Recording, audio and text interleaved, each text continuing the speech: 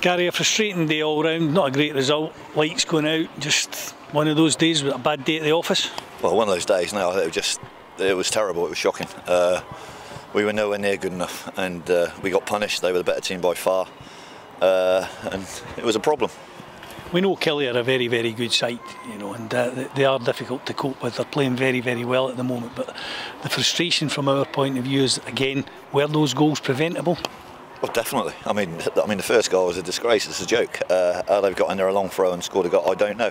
And then the second one, a penalty. But you know, we got to do a lot better. We didn't really look like scoring ourselves. It improved a bit in the second half, but you know that is not us, and we're bitterly disappointed.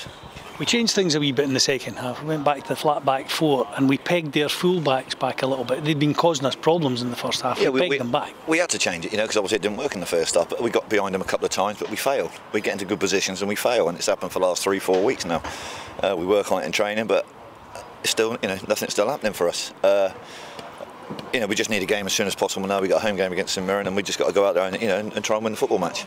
We were talking in commentary about sometimes when you get on one of these wee runs, all you need is a wee lucky break to go your way, and it can turn things again.